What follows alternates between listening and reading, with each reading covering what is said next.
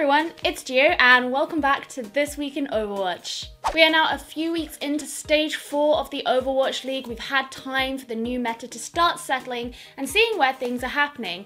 We've had some great games this week, some controversial. For example, the Dallas and Houston game at the start of the week where Houston managed to beat Dallas 3-1 despite Dallas's really good performance this stage so far.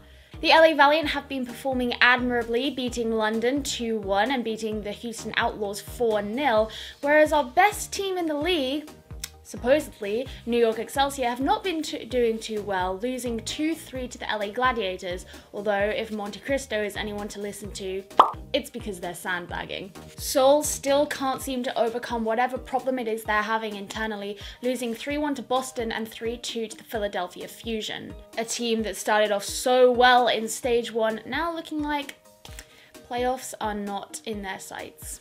In news this week, there's been a massive developer update given by the dev team, loads of social features being introduced into Overwatch, some of which have been being discussed for months by the community. The first of the big social updates is endorsements. In a similar way to how you can report someone for bad behaviour, you can now endorse them for good behaviour.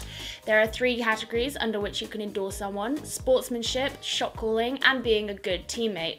The system will work on a decay basis, so any endorsements that you earn, you will have to maintain. Also, if any action is taken on your account, such as a suspension, then you will lose any endorsement that you have.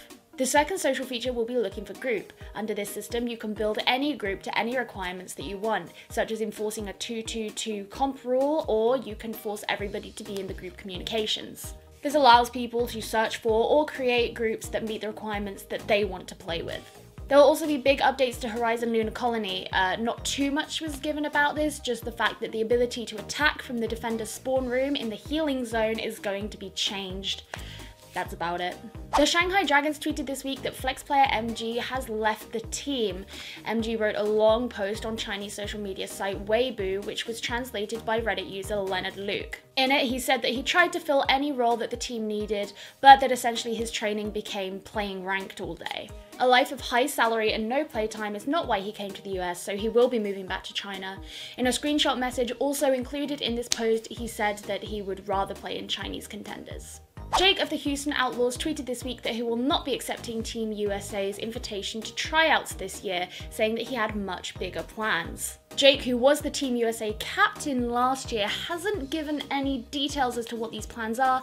However, there is much speculation about whether he wants to do casting, analysis, or maybe coaching. Overwatch Team GOATs have announced their North American Contenders Trials roster, which will include ex-Dallas Fuel player main tank XQC, as well as recently banned turned unbanned Flex player Kaluge. The roster announcement came as a surprise to many, especially after in a recent stream, Felix said that he had been offered a place on Season 2 of the Overwatch League. The team's Contenders Tryouts was streamed on XQC's channel a few days later. And that's all the news from Competitive Overwatch this week. Thank you so much for watching. I hope you guys enjoyed, and remember to come back to this channel to see all the roundup updates every Sunday from Competitive Overwatch. Thank you so much for watching. Stay classy, San Diego. Now I'm on the outside.